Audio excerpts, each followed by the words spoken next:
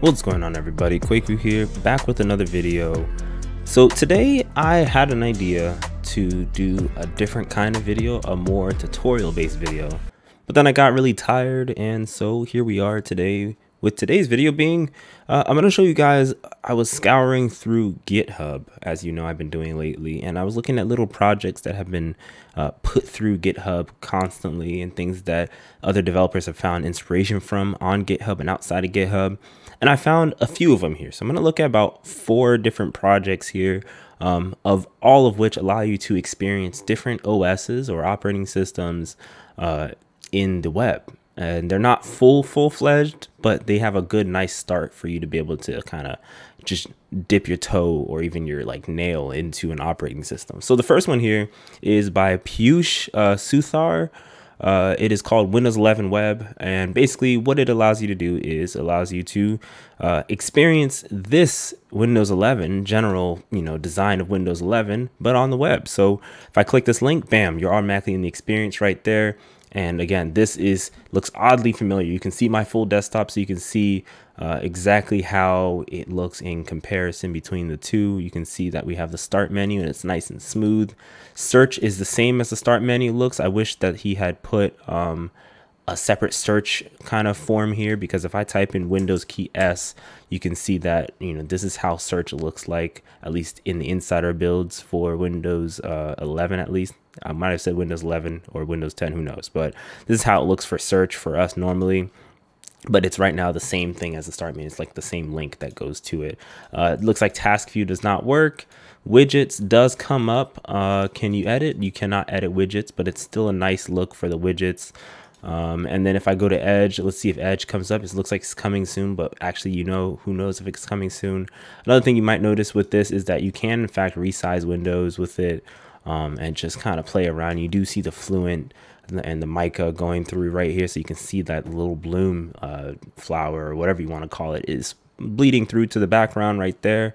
And no matter what I move through, even the icons faintly show up through. You do have your rounded corners and everything like that. The font doesn't look exactly like Sego UI variable display, but it looks close enough. And then if I hit exit, you can see the smooth animation for exiting. Let's see in this corner here, do any of these work? Yep. So this area does in fact work, because if I click it on my side, I was watching Kids Show Nightmares, you can see that's how that stuff looks like. So you can see in this area, you can turn on and off Wi-Fi. Bluetooth works, at least the toggles work. It doesn't actually do anything, because again, it is the web, it's not a real OS. This is your volume, and then you have your what's called your brightness slider right there. Battery doesn't do anything. Widgets area doesn't do anything. Settings doesn't do anything just yet. Airplane mode does stuff. Accessibility, you can click it. So it's just an interesting thing that you can experience. Let's see anything else that might pop up. It looks like control panel does not work. VS Code, I'm actually genuinely curious. Okay, so this is actually VS Code on the web, it looks like, for that. And then you have recycling bin. What about this PC? Does this PC work? Nope, it doesn't work. So in a nutshell, it is pretty nice. And another thing I just noticed just now from right-clicking is right-clicking, in fact, does work. There are some placeholders. Obviously, you can't go into settings. Display settings doesn't work. Open in Windows Terminal does not work. View. Let's see if changing the icon size, if it works. It's kind of hard to actually go to. There we go. So if I go to tiles, okay, so it looks like that doesn't work at all. So yeah, that was the first one that I wanted to show you from Piyush. Next one I wanted to show off is in this one here. This is actually another one that he got inspiration from. All of these he got inspiration from to do his own. And he's got kind of the config and stuff for Firefox, if that's what you're using. So now let's go over to this other GitHub, and this is from Shizuke Yulchi. I'm probably saying it wrong. Shizuke Yulchi. It is WinXP, also on the web. It's not full-fledged, but let's take a look at it. It says here, actually, he's got some documentation on this. Let's go back. It says here, on this, you can resize, minimize, and basically maintain windows. Open applications, desktop icons, or start menu, Minesweeper, Internet Explorer, My Computer, Notepad, Winamp, Paint, and Power Off menu do show up. And yeah, it's pretty nice. So let's try to go into it now. All right, so first of all, the window dragging is super smooth. I love it. You can I forgot snapping didn't exist back then, but you can go full screen. Then you have Google search. Obviously this is the current Google search. I remember this area here where it would be like your computer might be at risk when you didn't have a virus scanner, because this is before having virus scanners inside Windows. Then you got Minesweeper here, pretty terrible at it. Can I make this bigger? No, I cannot. Let's minimize that. There we go. So let's see if I can, no, I lost. All right, let's see it again. Nope, lost again. I am terrible at Minesweeper. Oh, wait, getting somewhere. Oh, that's too bad. But yeah, Minesweeper works. You got Winamp. Winamp does work. Winamp was an old media application that you could use back in the Windows XP days. That does, in fact, it looks like it works. Let's see. Oh yeah, that works. That definitely works. Oh God. Okay, yeah, that definitely works. I don't want the microphone to pick it up, but that works. Let's see what else is here. Does it resize? Winamp. Oh, it does resize. So you can pick the thing. It does work. Okay, that's nice. Winamp does work. All right, and the Windows XP was a different kind of era. I like how his About Me is kind of embedded inside the File Explorer. So if I click on GitHub right now, it goes to his actual GitHub on all his projects. His website, I'm going to just let him shout out his website through this. It's pretty nice. All right, so now we have Internet Explorer. Like I said, I went through it. Favorites and all this stuff do not do anything. But in a nutshell, it is exactly how Internet Explorer looked like back during those days when I was in my heydays of computing. And then we can go to Winamp. What about Paint? He said Paint worked. Let's see if Paint, in fact, does work. Paint, full-fledged Microsoft Paint works inside this web app. Essentially, this is a web app, but it's not really. It's just kind of a web experience. So Paint does, in fact, work. If I want to use the brush, it does, in fact, work. So that's pretty nice, actually. This application is, or this experience is pretty nice, in my opinion. So, all right, so that one is WinXP in React. Let's jump to the next one here. Get away from the website. All right, this one is for those of you out there who are watching this channel who are using macOS. This is definitely for you. I still technically use macOS. I have an M1 Mac right here. This one was inspired by the one we just saw. So let's take a look at macOS in Svelte. So let's take a look. It's loading. Okay, so this one looks really clean as well. All these look really clean. This mimics Monterey, macOS Monterey. So if I click the Apple logo about this Mac, does it do anything? System preferences, App Store, recent, force quit. I'm not going to click any of these. What about Finder? About Finder, anything work? No. What about new folder, new Finder window? Any of these work at all? No, none of these work, but it looks nice. That's all we can really say. Going through, we got your dark mode. It says current wallpaper settings prevent changing items. Go to wallpapers. All right, change as wallpapers change. Okay, so if I scroll down, ooh, does he? Oh, he embedded a lot of new wallpapers in here. This is nice. I can already tell that this was taken from a certain website I've been to. I've been to this website. I like this Blade Runner 2149 Blood Diamond. Ooh, this looks really good. I probably shouldn't do that for the YouTube purposes of having blood. Let's keep it like this. This is clean anime. You gotta stick with your anime. All right, so this is pretty nice. It's got a light and dark mode. Obviously it makes everything bright depending on the wallpaper. I like a dark mode. Turn off animations, and I'm guessing that just means that when I open up different things, there'll be no animation other than, and even these icons don't like increase in size or anything like that. Other than up here, this kind of increases in size. Let's see, animations. Yep, see, now you got the smooth animations for how the zoom feature is on macOS's dock down there.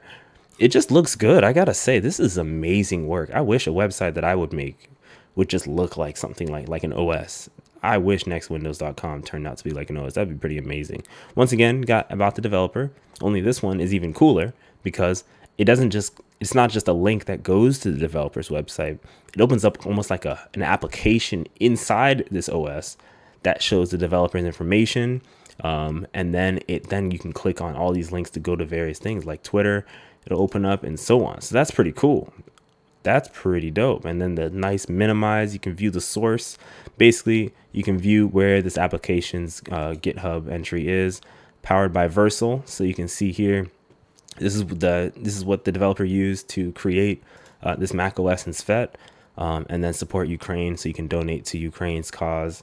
So yeah, this is pretty nice as well. I gotta say, these people are doing amazing work.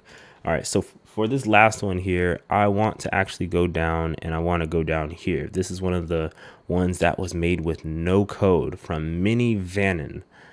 This link just goes to Twitter, and so you can view his stuff on Twitter. Let's take a look at Windows 11 Web by Mini Vannon. Now this one I can already tell is far different from all the other ones out there, in that the icons are a lot smaller. Does search work? Nope, search does not work. It looks like a lot of them just can't seem to change the interface of search or at all have it at all.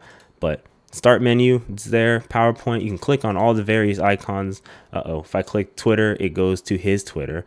I'm sure LinkedIn also goes to his LinkedIn as well.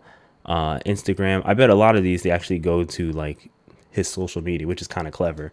Xbox doesn't work. I kind of wish the Xbox icon would just go to like xbox.com, right? And then Spotify would go to spotify.com. I wish these were just URLs just for the fun of it, so they would still work. Like, you can still go to Office Online, only it would make you log in. So I kind of wish that would be the case.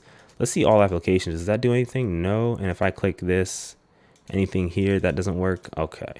So I kind of wish, I guess if I was to critique this too, I would say maybe this, the account icon, maybe make it open up a program that then allows you to just see a pop-up in here of all the stuff that the person is doing, all their social media channels. That'd be pretty amazing. Task view does not work. Widgets does not work. Edge says coming soon, and you notice that the minimize, maximize, and X button, like remove button, essentially are kind of small compared to how it is in Windows 11 and 10 and all the other ones. File Explorer does not work. Let's see, Store, Mail, Office, and then this button here, this just takes you, this would normally take you away, but this is just telling you what it was made in. So that's, in my opinion, pretty dope.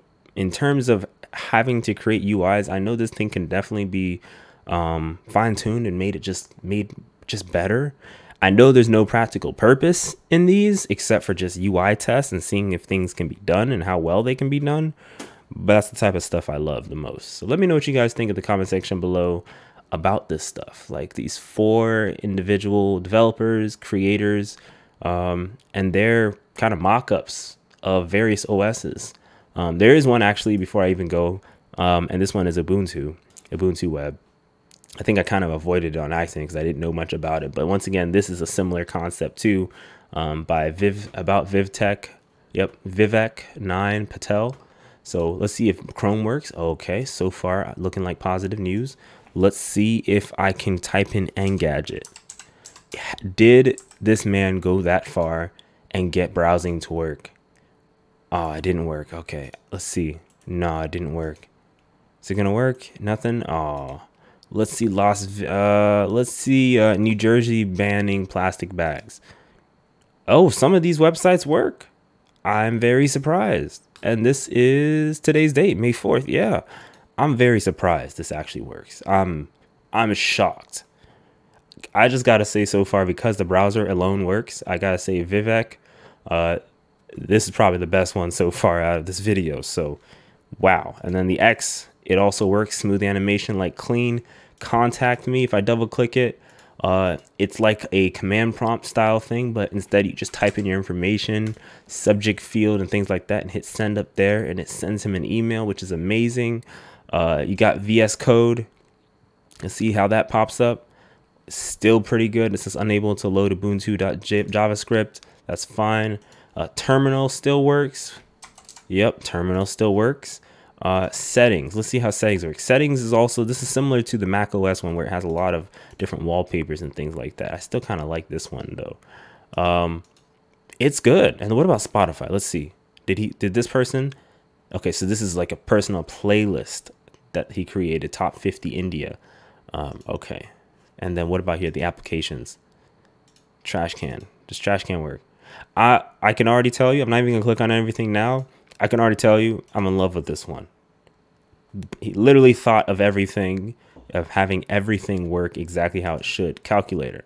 If I want to go to calculator, let's see what happens. Calc is open software. Type exit. What happens if I do 1 + 1? too. Wow. So even the application works. It's not like a nice GUI, graphical interface, but it works. Wow. All right, yeah, now I'm done. I'm gonna stop. It's already 11:17. I'm tired. You can hear by my voice, it sounds a little different. But I thought I'd highlight these kind of things because this is pretty amazing in my opinion. People creating whole OSs that you can kind of use on the web or try to use on the web just to practice using the OS. Let's say you're about to buy a MacBook for the first time in like 20 years and you want to try macOS without having to leave your house.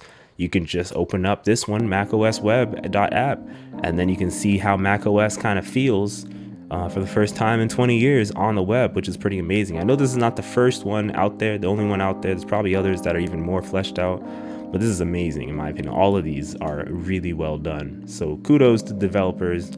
My name is Kwaku. Let me know what you guys think in the comment section below again, and I'll catch you guys in the next one. Take care.